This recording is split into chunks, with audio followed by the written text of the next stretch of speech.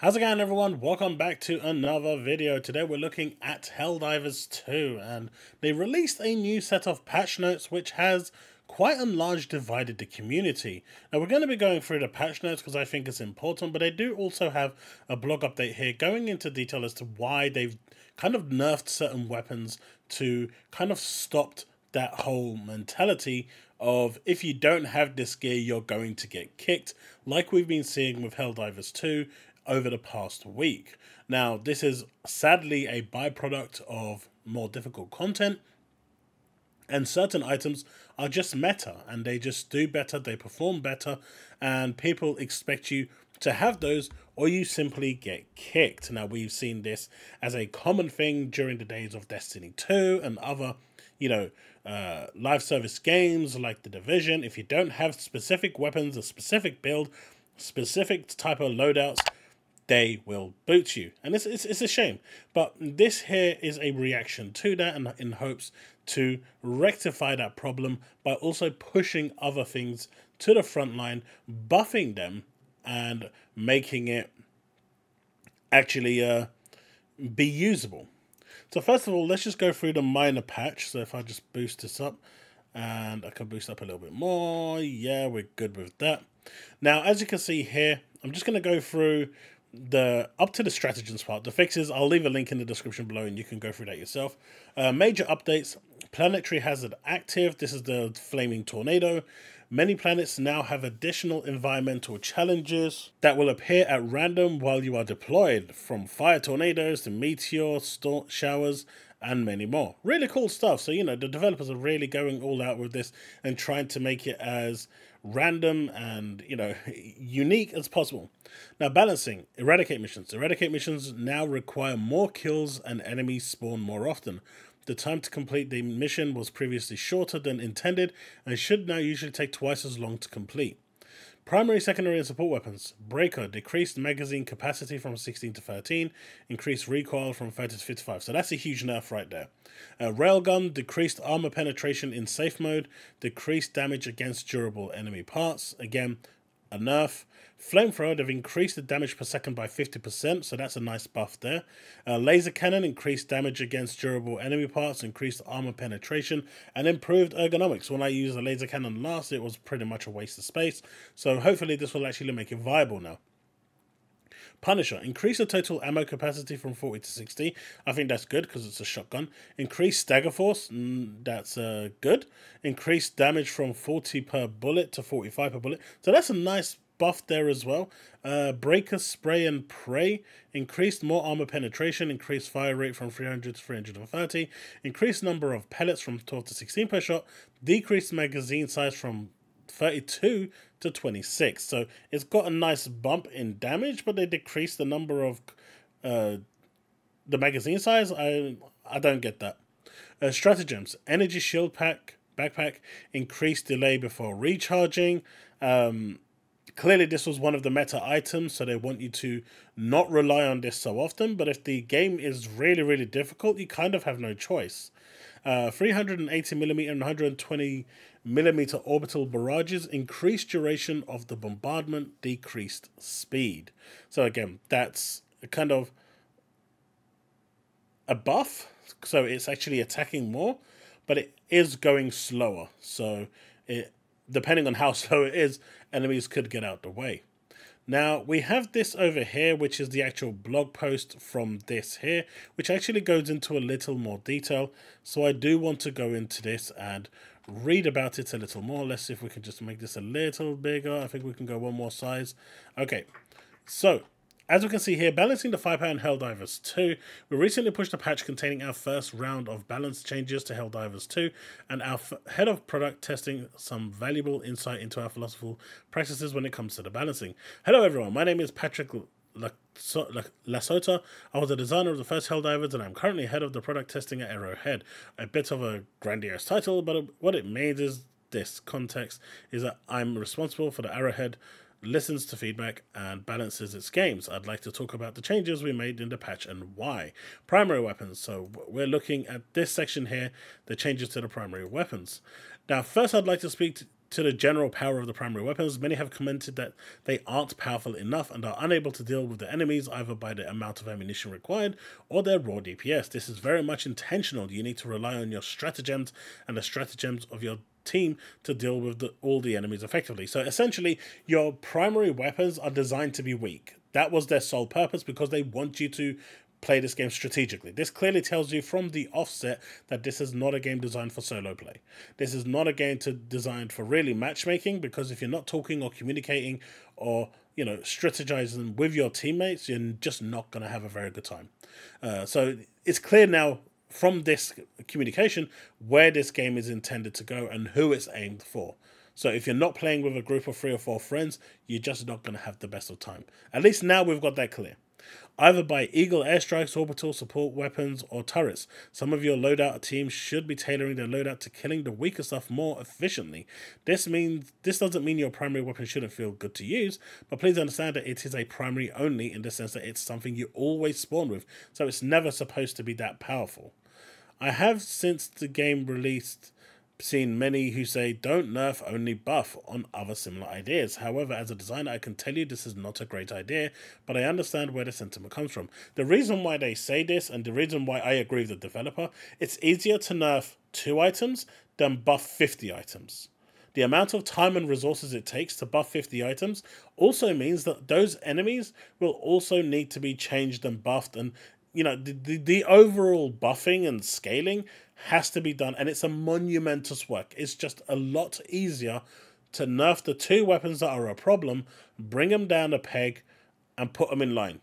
It's just that simple. From a business point of view, from a developer's point of view, it just saves so much more time.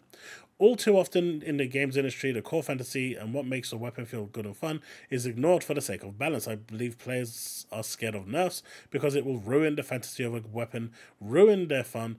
It is extra important to us to tread carefully so that we don't ruin fantasy and fun when we do nerfs. We hope you, our players, will tell us when we cross that line inadvertently.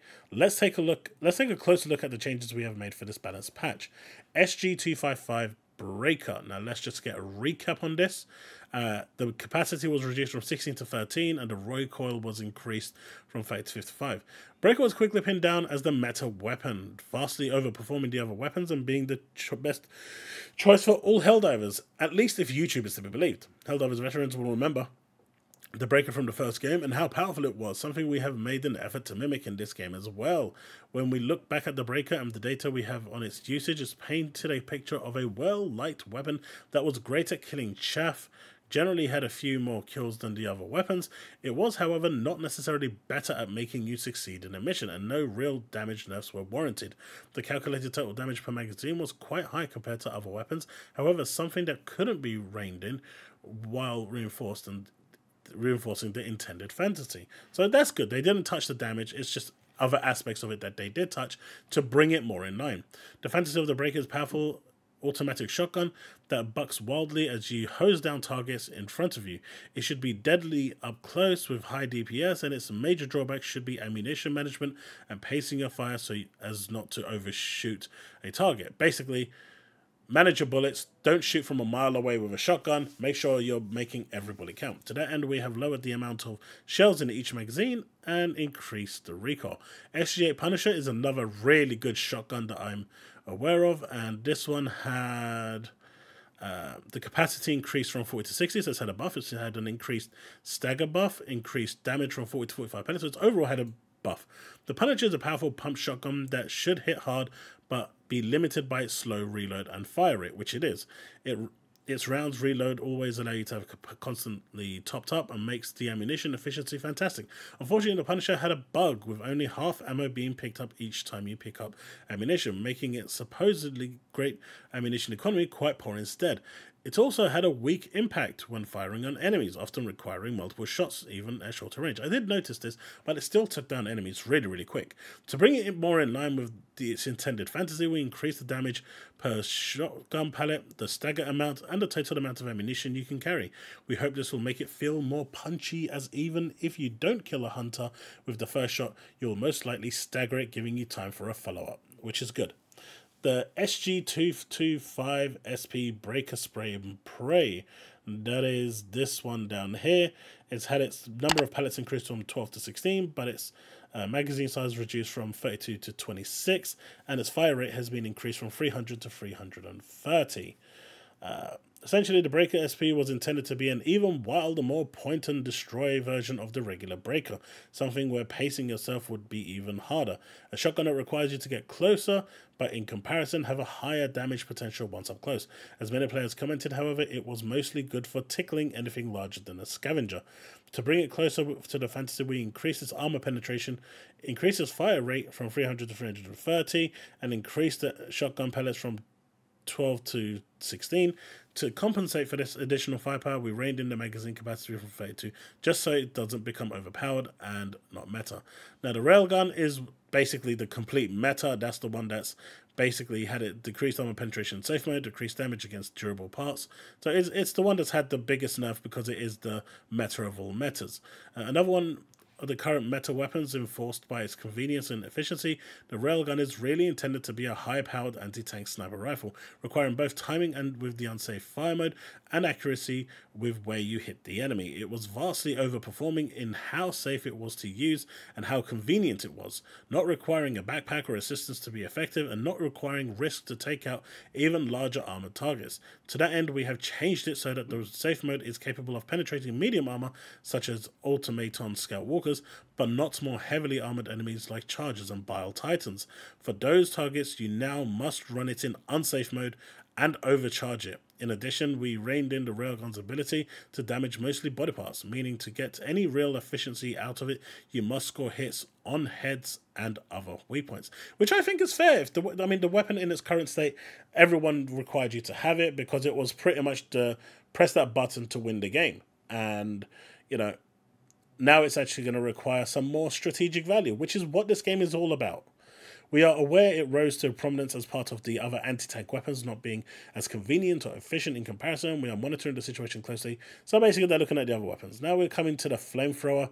The flamethrower is really the embodiment of stepping into a queen's lair and torching all her eggs, as done by a badass action heroine. It should be powerful up close, so they've increased the damage by 50%, an inconvenience to enemies that are lit on fire or want to walk through the fire and flames.